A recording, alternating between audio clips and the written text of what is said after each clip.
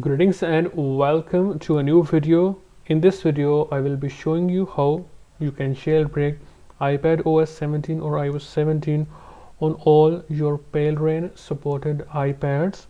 So as you can see, I have this iPad 7th generation currently on iOS or iPadOS 17.1.2. You can follow this method natively on Windows. You don't need any Palnix USB flash drive. The method shown in this video along with Winra1n, which we will be using, is completely free and legit. So let's begin. Now to make Winra1n detect your device and work, you must install iTunes. You can install iTunes officially from Apple. Scroll down and get it for your Windows machine and install it. Next, you need Winra1n 2.1. So make sure that it is Winra1n 2.1, because if you use Winra1n 2.0 or lower, it will not work with the jailbreaking of iOS 17 or iPadOS 17. You will get the link to this Winra1n package in the description or in the pinned comment. Get it and extract it, and to make the process error free, I would recommend installing USB DK. Install it and then restart your computer once.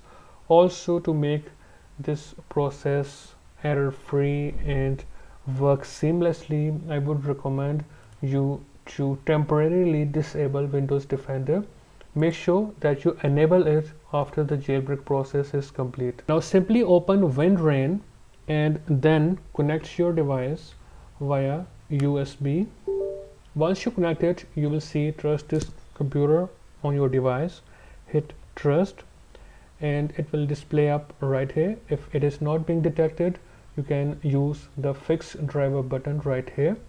Also, please note that with iPadOS 17 or iOS 17, with Winra1n or Palera1n, only rootless is available. Root full is not available. Root full is only available with iOS 16 and lower. Also, as you can see, for this time or tutorial, I am not using USB DK. I will keep it unchecked because it worked for me without. If it is not working for you without USB DK, you can use the USB DK by hitting this button, this check mark. Alright, now hit next and it will send your device into recovery mode. And from here, get your device into DFU by hitting the S key on your keyboard and then simply following the instructions. Just keep holding the buttons as instructed and it will start the jailbreak process. You will see load driver, Palera1n, rootless, and you can see my device here. It's an iPad 7th generation. So I will keep the video running. I will not cut it so that you can see that it works. It is checking and now it should boot my device and then complete the jailbreak process. So yes, you can see all done, and please let the device boot and get to the normal mode so that we can have the Palera1n loader. Alright guys, so once your device boots up in normal mode after the process, you can see you will have the Palera1n loader. So now to show you that it is the same device, iPad 7th generation, you can see the version. Now let's open the Palera1n loader.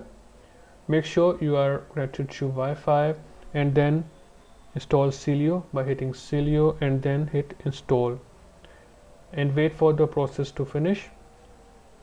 You can now close out of Winra1n and I will make it a bit bigger so that you can see. Alright, now you will see installing. Alright, and then you will see the dialog to set passcode for sudo. So I will quickly do it. Hit set. You will see install completed, close, and you will see Celio on your home screen. Let's open it and check out the version.